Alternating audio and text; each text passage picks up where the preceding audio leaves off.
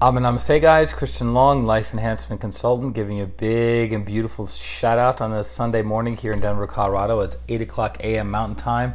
We're jumping on for our daily dose of divine light, divine love, divine power, and we're going to be focusing on the light aspect for today.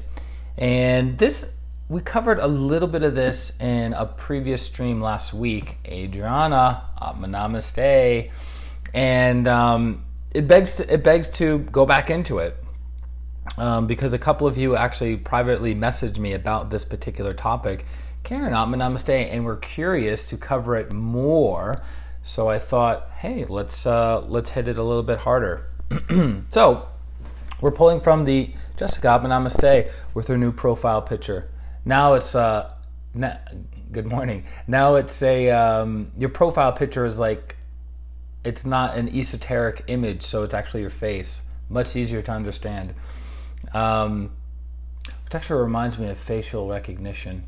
I remember reading body language and reading about faces and reading about hands when I was studying. This is maybe 20 years ago, and what your face tells you about another person.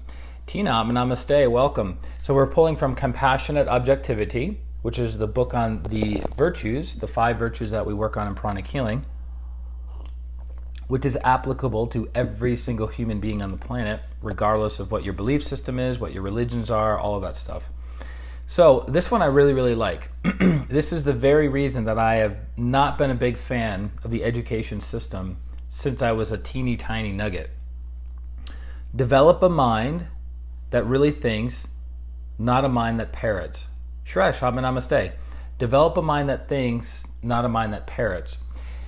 So with our educational system as it is today and has been since the mid-1800s, it's basically been designed to create employees, not to create people who are critical thinkers, not to create people who can solve problems, not to create people who can think independently of the collective.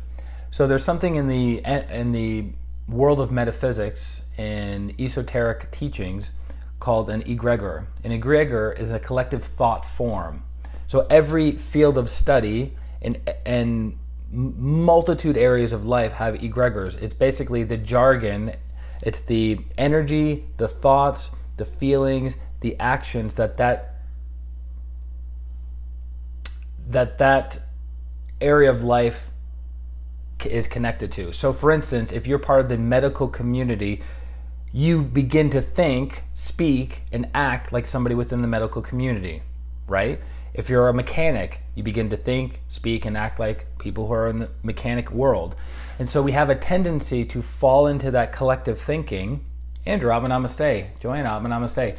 We have a tendency to fall into that collective thinking, which makes it very, very difficult for us to transcend, to go beyond, and to think maybe more rationally, right? So it's called herd mentality, mob mentality. A perfect example of this that I know anyone listening to this stream, but almost anyone in the world can relate to, is with the coronavirus. What was their big run on in the coronavirus when they were talking about, we're going to have lockdown and all of these things? The biggest run was on toilet paper. It wasn't on beans, it wasn't on rice, it wasn't on food that would sustain your life, it wasn't on supplements that you could consume and keep your body healthy and strong. It was based on toilet paper, which was a false understanding. But because of herd mentality and people's inability to be still, be aware, and to think clearly, they went out and did a run on toilet paper, which even at the time I was like, is there something I'm not seeing? So rather than me just reacting, I'm asking the question, is there something I'm not seeing about toilet paper? Why is everyone making a run on toilet paper? What is it about toilet paper? Because you can use your hands, you can use any multitude of things in a replacement of toilet paper when you're in a bind, no pun intended, right? So why toilet paper? Because it was a collective thought form that scattered throughout the world. That there was one guy in Australia who bought 4,600 rolls of toilet paper, 4,600 rolls of toilet paper. Then he went on to Amazon and to eBay to sell the toilet paper at 100% markup. So he bought 4,600 rolls of toilet paper, had the plan of marking it up 100% to sell it on eBay and Amazon. And then when it didn't work because Amazon and eBay closed both of his accounts, he was like, well, I have 4,600 rolls of toilet paper that would last me multiple lifetimes. What am I going to do with it? Rosalind, namaste. So guess what he did with it? He went back to the grocery store that he bought the 4,600 rolls of toilet paper from, and the general manager of the grocery store, and this was a story done out of Australia, gave him the finger and said, we're not refunding your money, period. And that was it. That was it. Because he was, for lack of a better way of saying it, I'm not saying this is a morally or ethically good thing that he did, but I'm saying he had the foresight to go, it's ridiculous that people need this much toilet paper, that there's this run on toilet paper, that people are practicing the herd mentality. So guess what? He kept his cool, quote unquote, bought up all the toilet paper, and then he tried to make a profit by selling it online to people that had this level of scarcity and fear around toilet paper, right? So he was activating, interestingly enough, the light aspect within himself. He was thinking and he was not parroting, but because he lacked the virtue of loving kindness and non-injury and generosity and non-stealing, guess what? Right? He's suffering financially because of it, because he's taking advantage of people. There's an old saying that when there's blood in the streets, make money. When there's blood in the streets, buy. When there's chaos and drama and all of these things, that's when people are not thinking clearly. So the people who are still, who are aware and are rational, can think clearly and can take advantage of those opportunities, right? Does that make sense? So this is our discussion about the light aspect today. And again, I'll read the quote to you. Develop a mind that really thinks, not a mind that parrots. And I really learned this from Grandmaster Choa, one-on-one with him, as well as watching videos of him over the years, is that how he developed pranic healing or Hatha yoga and the higher teachings that he's taught to the world, it was extremely difficult to develop those mental frameworks of here's his hypothesis, then experimenting over and over and over again and tweaking and refining the protocols over and over and over again. And then whenever there was new data that came in, that new data could potentially change the entire framework of where he started originally. So that means he's having to rebuild the entire framework of what his theory was on healing. And that's not easy to do. And he did that multiple times over about a 25-year period. So to really think is actually super, super difficult. Dean, namaste. So our society teaches us to regurgitate. It doesn't teach us to think critically. It doesn't teach us to how to analyze. Actually, some of you may know, a couple weeks ago I bought a book on, it's called What's Your Problem? And it's the process of how do you solve a problem from A to Z. And it's fascinating because you wouldn't think it's so difficult and challenging to solve a problem, but it is. It takes a lot of mental effort to actually solve a problem instead of basing it on assumptions, basing it on previous paradigms that other people have built that maybe aren't very effective or aren't valid to your particular problem. It's difficult to solve problems. So that's why people have a tendency to what? Stay stuck with the same problem for 2 years, 5 years, 10 years, if not their entire lives, because they have not developed the mental sharpness to solve the problem. The light aspect within them is not developed enough. So they just regurgitate. And that was always the problem I had in the schooling system. That's why I dropped out of school as a freshman in high school. Couldn't take it anymore. I was always a good student, partially a straight A student, with barely any studying, and I was bored to tears. I tried to get into a private school, and my father didn't have the will, and I didn't have the will, and so it didn't happen. I was in accelerated learning programs within the school that I was in, but I was still bored. It just wasn't my thing. So it's interesting that our education system, Samantha, namaste, is all about regurgitating facts and figures, regurgitating facts and figures, regurgitating facts and figures. It's never about, here's a problem, how do we solve it?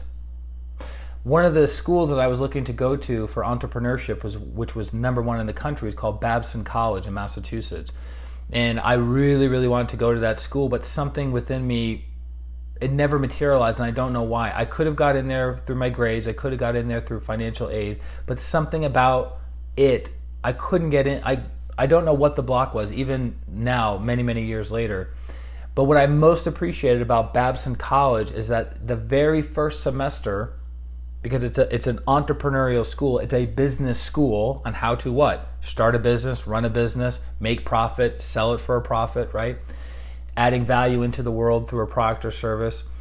And your very, very first semester as a freshman is starting a business, running a business, and all the profits you make with that business for that semester, you give to a charity of your choice. So it's like, you're problem solving, you're figuring out how to do something from the ground up, you're using critical thinking, and then you're practicing generosity by giving all of your profits to a nonprofit charity of your choice. Super, super smart. The founder of Home Depot is an alumni from that school, right? So that's what I want to jump on with you guys and share that with you, is that so many of us, myself included in areas of my life, so many of us don't practice actual thinking. All we do is we repeat back what we saw in a blog post, we saw in a video, we glanced in a book, and we just recite back what we're pulling in. So the difference between parroting back something and understanding that thing is throat chakra and ajna chakra. Throat chakra absorbs information, right? Ajna understands. Throat absorbs information, ajna understands. Most people do not function from the ajna chakra. They function from the throat, right? They function from here, not from here. This is the world of the intelligentsia. The people who, quote unquote, rule this world and control this world are the people who function from here. So my encouragement to each and every one of you is build up this ability over time through your spiritual practice and through thinking. One of the greatest forms of yoga that helps with that is called Jnana Yoga, Jnana. Jnana Yoga helps with your ability to think. And then there are practices even beyond that. But this is a great place to start, okay? So I hope that helps. We ran over a little bit. In the next 20 minutes, we're going to be doing our Twin Hearts meditation, our quick one that we do each and every day. And then we're going to be doing our Twin Hearts meditation again at 10 o'clock a.m. Mountain Time, which includes a baby lecture, our physical exercises, our breathing, our meditation, and then a healing at the end. So for those of you who just can't get enough of spiritual growth and evolution, we're going to be offering both of those today, because we have different groups of people that are attracted to different things. And the one that's been going on at 10 o'clock has been going on for almost 2 years. So it just attracts a certain kind of people on. Jnana Yoga, one of my favorite practices. Yes. Yeah, Jnana Yoga. In Master Choa Koksui says Jnana Yoga is one of the most difficult forms of yoga to practice because it requires many, many other things to be in place before you can become proficient at Jnana Yoga. And you, thanks, Dean. I appreciate that. You rock too, man. The ajna, the one cannot practice Jnana Yoga until their emotions are calm. Most people don't have calm emotions, and most people don't have clear mental bodies. So you have to have calm emotions and a clear mental body to just start practicing Jnana Yoga. Not that I'm discouraging anyone from doing it, because we're all at different stages of development and growth, and we all have different purposes that we want to accomplish in our life. But your ability to think clearly and to not parrot is paramount to your success. So I hope that helps. Lots of love to you guys. For those of you who need healing, feel free to reach out to me on my website, ChristianRLong.com. For some reason, I almost forgot the name of my own website. Much love to you as well, Joanna. Very curious about Jnana Yoga. Yes, Jnana Yoga is taught in the higher levels of Arhatic Yoga. So for those of you who know, Arhatic Yoga is the yoga system that Grandmaster Choa Koksui developed about 30 years ago, which is a synthesis of the major branches of yoga. It's a synthesis. So basically, how does one properly, rapidly, yet safely evolve and merge their little self with their higher self? That's our Hatha Yoga. How does one become a saint in a lifetime? And so you have to properly balance your spiritual development. So you can't be all loving but no intelligence. You can't be all intelligence but no heart. You can't be no will and only intelligence, right? So you have to balance your will aspect, your love aspect, and your intelligence aspect in order to function properly in the world. And that's what our Hatha Yoga is. And we all come into our Hatha Yoga at different levels of development, different ninja powers, different strengths, different weaknesses. But as we practice the protocols over a prolonged period of time, we start to balance out our development. We start to see, aha, I'm not very good at this virtue. I thought I was. I'm not very good at this virtue. I'm going to spend a little extra time here. Oh, I thought I was good here. I need to spend a little extra time here. Wow, I'm really good here. Maybe I can just back off a little bit from that area that I'm already a ninja in, right? So it depends on what your objectives are and what you want to accomplish with your spiritual life. So it's a great system. Been practicing it regularly for 16 years, and I would encourage every single human being on this planet to practice our Hatha Yoga. But something I learned many years ago, encouraging everybody to practice our Hatha Yoga is like running around and encouraging everyone to become an Olympian. Doesn't make sense, right? Why wouldn't you encourage everyone to become an Olympian? Because of the time commitment, because of how difficult it can be at times, because of many, many different factors, right? Practicing our Hatha Yoga is like climbing a mountain daily. So I have found out, right? So just like you wouldn't encourage everyone to become an Olympian, right? You don't encourage everyone to become an Hatha Yoga practitioner. At the same time, exercise is good for everybody, true or not true. So you would encourage everybody to exercise, whether the person is 500 pounds or whether the person is 30 pounds underweight. You would encourage physical exercise, whether it's a child or whether it's an elderly person. But what level of exercise they do is going to be relative to their situation and relative to their goals, right? I hope that makes sense. So love you guys very, very much. Join us in the Twin Hearts meditation in the next 15 minutes. I will be putting the link. It's no longer on Facebook.